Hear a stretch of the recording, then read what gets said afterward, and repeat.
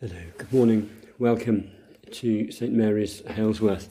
It's 8 o'clock on Friday, the 24th of March. I'll be reading some material in relation to Oscar Romero, one of the three commemorations we could be referring to this morning. The words are Common Worship Daily Prayer from the Church of England, which you'll find on the Church's website, Aremus Daily Prayer, downloadable as apps for Apple Android devices. And I'm in the building. You're welcome to join me 8 and 6 most days. The Zoom code are on the Blythe Valley Church's website and Facebook page. Welcome to David on Zoom. Morning, Dominic. And I'm recording the audio to upload onto my Dominic Tobel YouTube channel presently. O Lord, open our lips, and our mouth shall proclaim your praise. Hear our voice, O Lord, according to your faithful love. According to your judgment, give us life. Blessed are you, God of compassion and mercy. To you be praise and glory forever. In the darkness of our sin, your light breaks forth like the dawn, and your healing springs up for deliverance. As we rejoice in the gift of your saving help, sustain us with your bountiful Spirit, and open our lips to sing your praise. Blessed be God, Father, Son, and Holy Spirit. Blessed be God forever. A song of penitence, verses from Psalm 51. Have mercy on me, O God, in your great goodness. According to the abundance of your compassion, blot out my offences. Wash me thoroughly from my wickedness, and cleanse me from my sin. For I acknowledge my faults, and my sin is ever before me. Against you only have I sinned, and done what is evil in your sight, so that you are justified in your sentence, and righteous in your judgment. Cast me not away from your presence, and take not your Holy Spirit from me. Give me again the joy of your salvation, and sustain me with your gracious Spirit. Then shall I teach your ways to the wicked, and sinners shall return to you. Deliver me from my guilt, O God, the God of my salvation, and my tongue shall sing of your righteousness. Glory to the Father, and to the Son, and to the Holy Spirit, as it was in the beginning, is now, and shall be forever. Amen.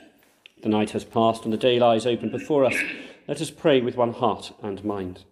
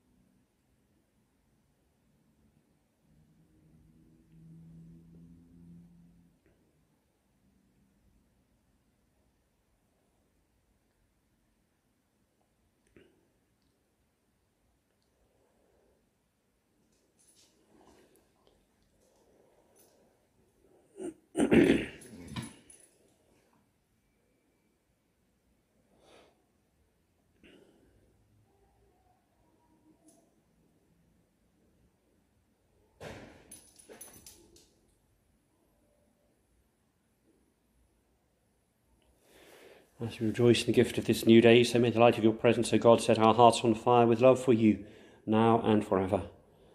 Amen. We scroll on to the Psalm 102, turn to it. If we're following in books, 102, you'll find amongst the Psalms at the back of the book. We'll read by alternate verses, saying the refrain together to open and close, and the glory be after the last verse, pausing to read the prayer that follows, and use it as we see fit. Psalm 102. My help comes from the Lord.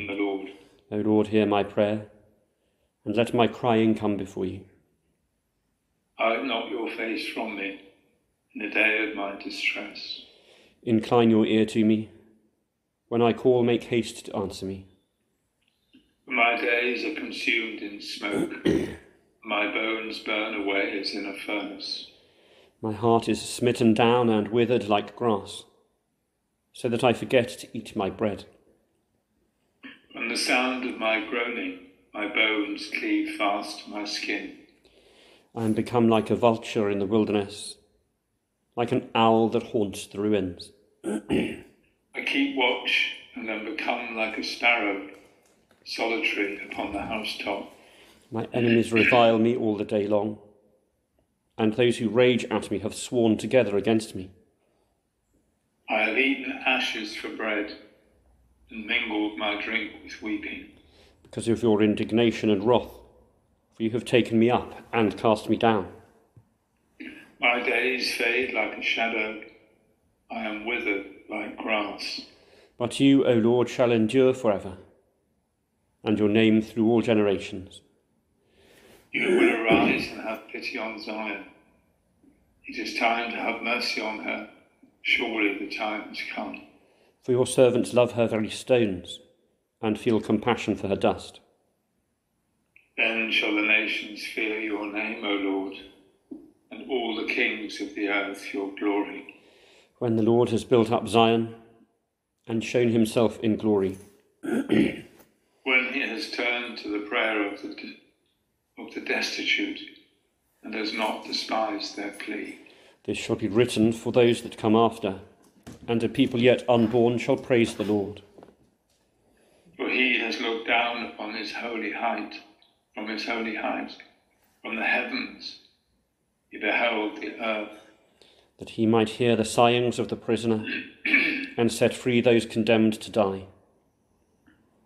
The name of the Lord may be proclaimed in Zion, and his priests and his praises in Jerusalem.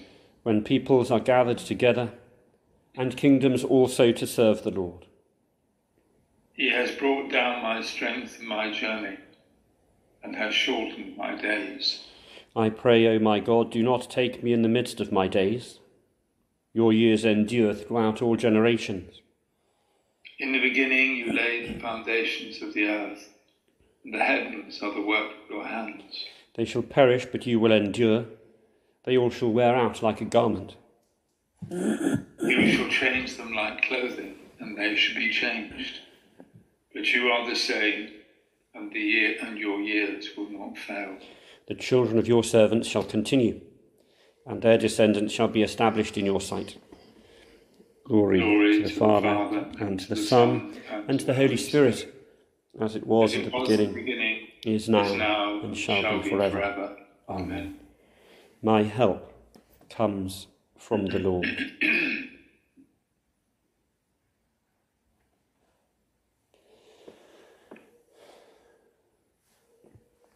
Scrolling past our first reading to the Song of Manasseh, the canticle for morning prayer during Lent, turning back in our books to the same. We'll read it as we did the psalm.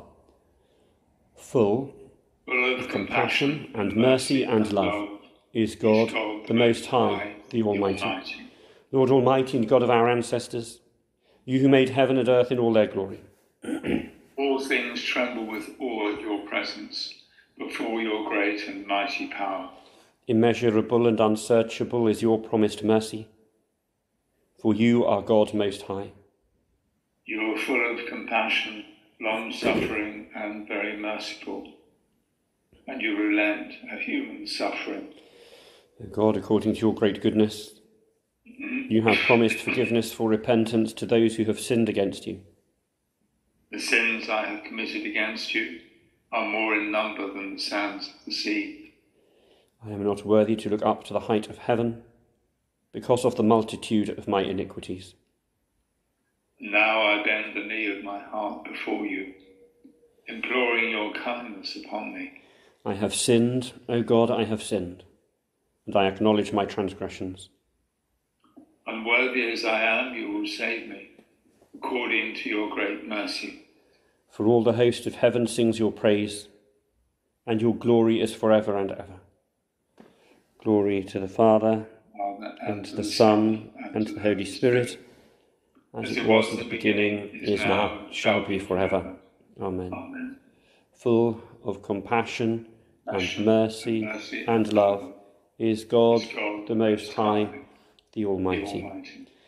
As we look to turn up Jeremiah 19, towards the beginning of the prophecy section of the Hebrew Scriptures, between half and 2/3 of the way through, if you're following the Holy Bible with the printed edition, with both covenants included, this is a short biography of Oscar Romero. Oscar Arnolfo Romero y Galdames was born in a small village in El Salvador in 1917. Ordained priest, he was known as a quiet and unassuming pastor. By 1977, amidst the political and social turmoil suffered by his country, he was therefore seen as a neutral choice to be its archbishop.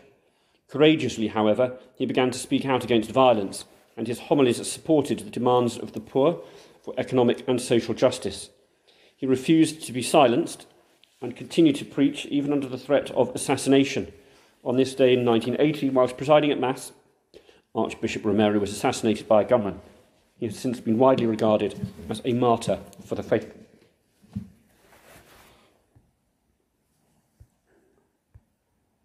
So, to our first Bible reading, Jeremiah. We're looking for the large number 19. That's the chapter number. That's the large number at the head of the paragraph. And the small numbers in the text are the verses. We're starting at verse 14, chapter 19, and going on to the 6th verse in the 20th chapter. If you're following online, just scroll onto it. Or scroll back to it. It's just before the canticle we read a moment ago. Jeremiah 19 from 14. Thank you, David.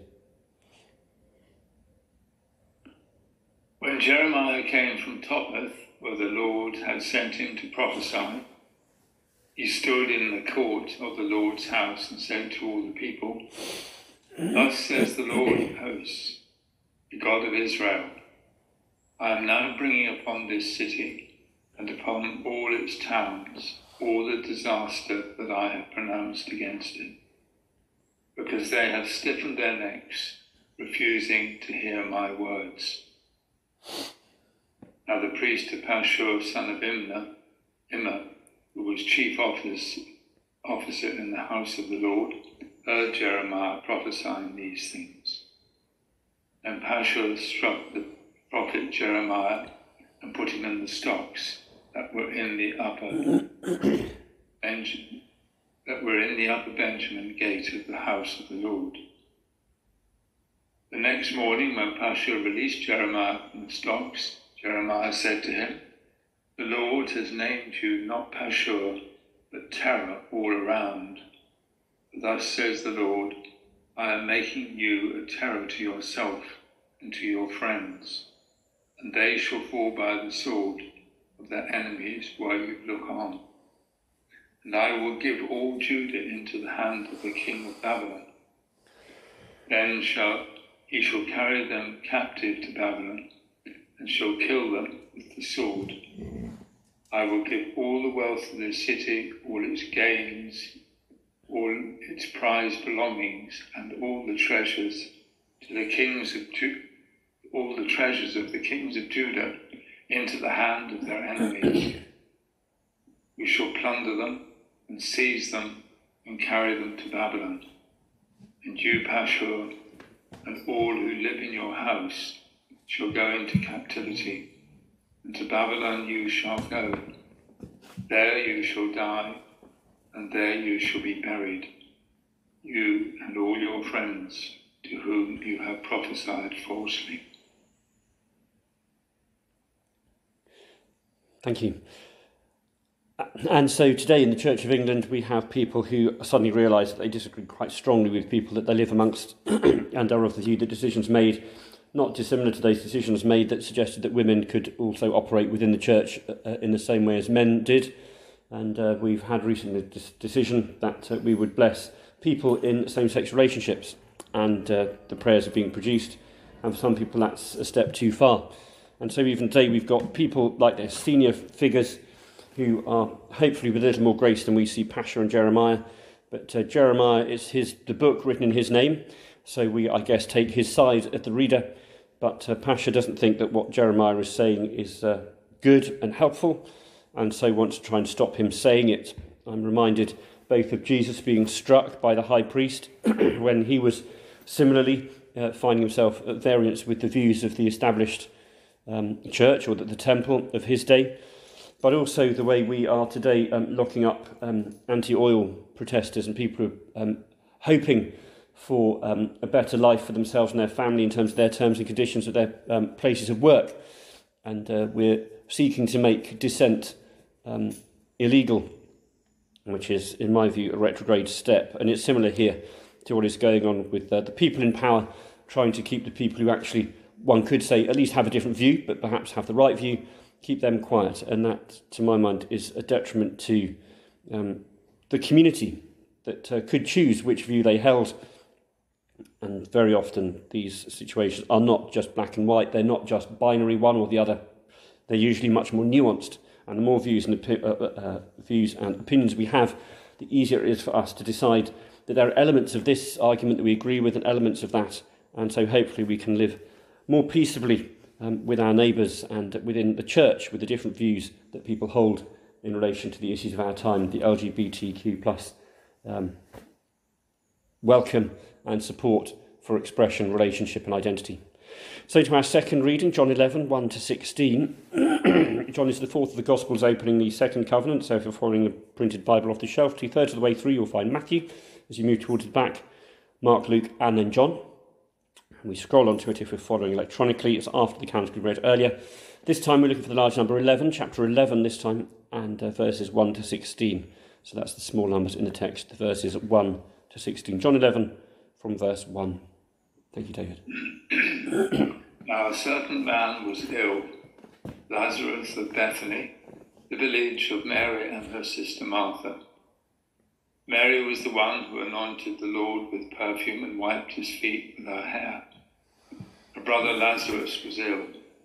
So the sisters sent a message to Jesus, Lord, whom you love, but he whom you love is ill.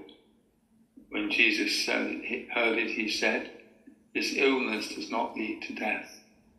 Rather, it is for God's glory, so that the Son of God may be glorified through it. Accordingly, though Jesus loved Martha and her sister and Lazarus, after having heard that Lazarus was ill, he stayed 2 days longer in the place where he was. After this, he said to his disciples, let us go to Judea again. The disciples said to him, Rabbi, the Jews were just now trying to stone you, and you are going there again? Jesus answered, Are there not 12 hours of daylight? Those who walk during the day do not stumble because they see the light of this world. But those who walk at night stumble because the light is not on them, is not in them. After saying this, he told them, Our friend Lazarus has fallen asleep, but I am going there to awaken him. The disciples said to him, Lord, if he has fallen asleep, he will be all right. Jesus, however, had been speaking about his death, but they thought that he was referring merely to sleep. And Jesus told them plainly, Lazarus is dead. For your sake, I am glad I was not there, so that you may believe. But let us go to him. Thomas, who was called the twin, said to his fellow disciples, Let us go, that we may die with him. Thank you. This is a very good demonstration of just how dense, complex, interwoven, multi-layered, multifaceted the writings that come under the name of John in the Greek scriptures are. Basically, we've got a story here of Jesus being told that a friend is ill. Can you come and pray for him? He goes, but not for a couple of days. And we're left on a bit of a cliffhanger at the end of this excerpt today. But he does make his way. And Jesus explains to his disciples that he's died. So that's the shortened version, but this was written as the writings of John fairly late, and so the gospel story would have been knocking about a bit. So it's embellished within the narrative with annotation, with commentary, and so it becomes very complicated. And the conversations also are laced with the conversations that people would have had in relation to Lazarus' death and what death is. And so it's a commentary not only on that circumstance, but also it's a sort of a poetic and mystical exploration of what death is, alongside this story of somebody dying and asking for Jesus' help, or the family of somebody asking for Jesus' help, and then that person dying, which makes it very difficult to read. It might be helpful, perhaps, if it was printed in different colours, so the different bits, one that referred to, this is our theological discussion of death in one colour, this is the narrative in another colour, etc. But it's typical of John. It has to be read several times, really, to get to the gist of it, to the bottom of it, and in a quiet and darkened room, possibly with a glass of red or a coffee, and by candlelight, or with the window open, the fresh sound of birdsong coming in through the window, perhaps this morning. But in short, the idea is that death, for those that believe, isn't the last word. And whilst we are allowed to grieve our loss if people we've known and loved have died, we also, as church, have a hope that they will live on. Just as even, indeed, in quantum physics, we are increasingly aware that time isn't linear, and that the things that make up life, atoms, energy, light, are all much more nuanced and complex and relative than we thought under the Newtonian paradigm, where everything was very block-like, a little bit like looking at the graphics on the first computers, which were sort of centimetres squared or half-inch squared chunks of colour. And now we have actually TV quality digital generated imagery that is active and mobile, just like a video would be. So be encouraged that death is not the end and that there is still healing. And if we ask for healing and it does not happen, ask again. It took these sisters 2 or 3 days before their brother, who died in the meantime after they had first asked, to have him restored to them. So to the responsory back in morning prayer during Lent. To you, O Lord, I lift up my soul. O my God, in you I trust. You are the God of my salvation. To you, O Lord, I lift up my soul. In you I hope all the day long. O my God, in you I trust. Remember, Lord, your compassion and love, for they are from everlasting. To you, O Lord, I lift up my soul. O my God, in you I trust. The Song of Zechariah. I'm not sure whether the refrain is the standard one for Lent, but if it isn't, you might like to look up on the 24th of March, Oscar Romero, and you might find direction there. But given that it's only commemoration, this is probably the standard Lent morning prayer refrain. Blessed are those who hunger and thirst for righteousness, for they shall be satisfied. Blessed be the Lord, the God of Israel, who has come to his people and set them free. He has raised up for us a mighty Saviour, born of the house of his servant David. Through his holy prophets, God promised of old to save us from our enemies, from the hands of all that hate us, to show mercy to our ancestors, to remember his holy covenant. This was the oath God swore to our father Abraham, to set us free from the hands of our enemies, free to worship him without fear, holy and righteous in his sight all the days of our life. And you, child, shall be called the prophet of the Most High, for you will go before the Lord to prepare his way, to give his people knowledge of salvation by the forgiveness of all their sins.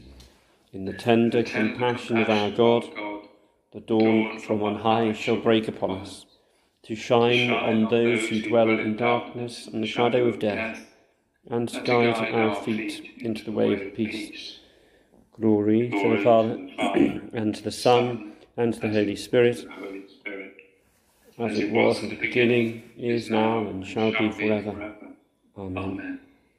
Blessed are those who hunger and thirst for righteousness, for they shall be satisfied. Sacrifice, Saviour, seal, 3 in 1, 1 in 3. We come to you at the beginning of this day, and we are reminded, it being Friday, of your death in our stead. And we thank you that you who were complete became broken, that we who were fractured may be whole. You who were well became broken, that we who are sick may be healed. You who are rich became poor, that we who are destitute may have privilege. We thank you for that great exchange which you made on our behalf. Before we even knew you, when we were still far off, as you met us in your Son, you brought us home, and we thank you for that. We pray for those today who need to know that great covenant transaction has been made on their behalf, that they may walk tall, that they may walk with hope, that they may deal with their anxiety, their sickness, their exclusion. And we pray that we as church stand with all who are on that road today. Amen. With the World Council of Churches, we pray for Estonia, Latvia and Lithuania. We are thankful how these countries peaceably became independent after 1918 and 1991. And we pray for just economic development that benefits all citizens in those countries and for those who live and work abroad. Amen. With Christian Action, Research and Education, we thank God for major changes in attitudes that are helping to reduce single-use plastics, produce cleaner and more efficient fuel and to cut pollution from agriculture and industry. We pray with these prayer writers help us to discover more ways to protect the environment. Amen. From Green Christian.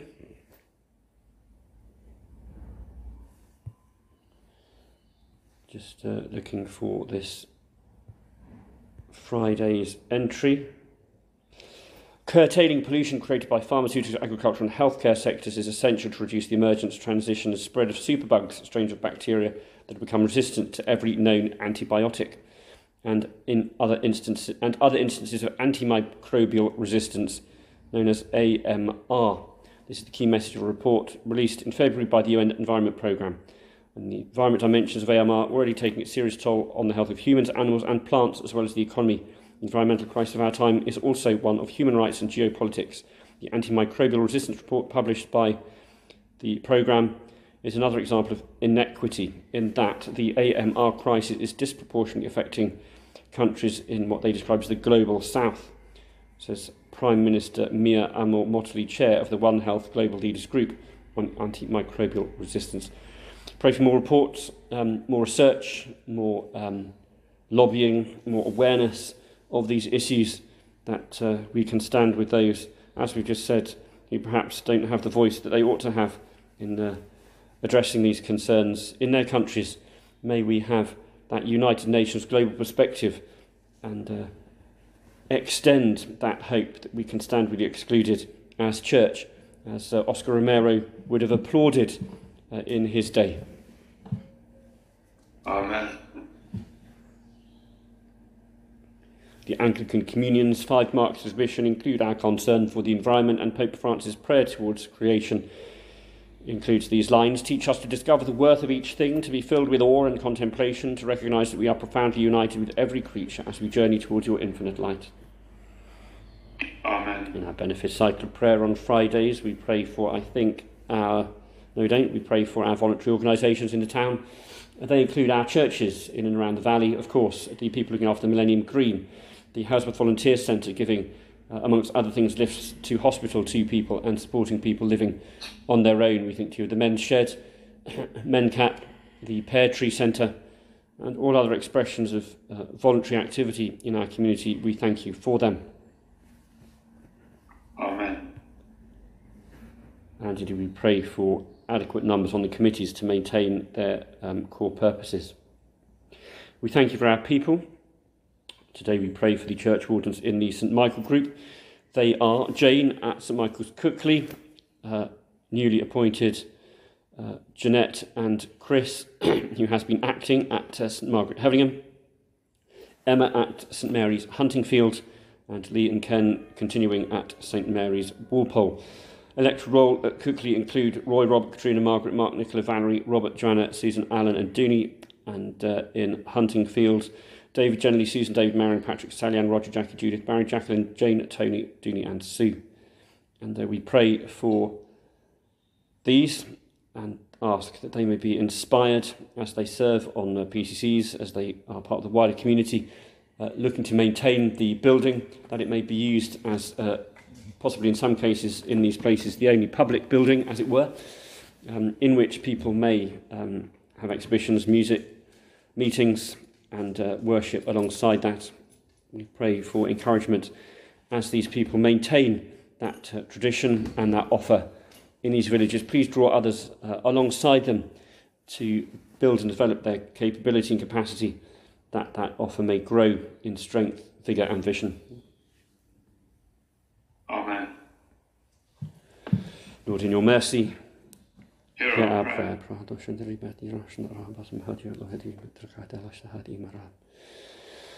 Masmaro yashmidi ku alhana salama lohana ulakhatira masmarama bahul okhintirak bisbizin irkabalana tahanar masmaro mujasandro kadi bismarahat alokhajarim bismarahat yalokhashasana maham aramakbalalin temra masmaro yashindir kali baramash basawiya khushtale mi ariha almasalat تهني كمسلون شدر مقوها لاشن سرباش وسهن جئسين الكمال ولوس داريخ موقعاس أشل حسان تهني لمش مش وسن هلك بعدي هلاشن أريك بهاوش صن أريك ميشي فاتي ما صار هذا باش المرخن سرك مش مسلم فاسو لاشن ترك باش بحاسم يلوس تان إهل كدي هل أشن سلكن يرمز دوجن لكدي أنا الناس بدور كدي أنا لما سمر بايخن ولوس ترخيص بمهاد ما يوم صار هدي على هن يرك باش وسن يخش فيرات ركعان بس الله دي أنا الناس بدو مش رفض عشان سكري فاست مش مسامي عشان سرها على ميخ شغل وخلاص نهاية عايشين دي ركعان حسنا.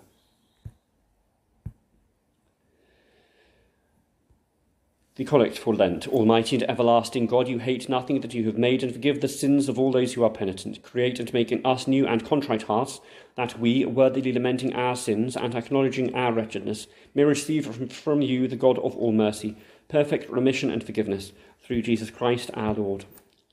Amen. Trusting in the compassion of God as our Saviour taught us, so we pray.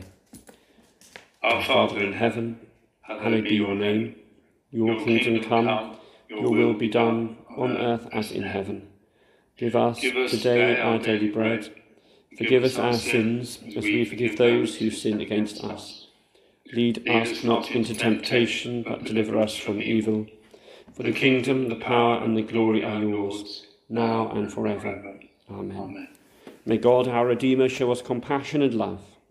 Amen. Let us bless the Lord. Thanks be to God. Goodbye to those joining us on YouTube.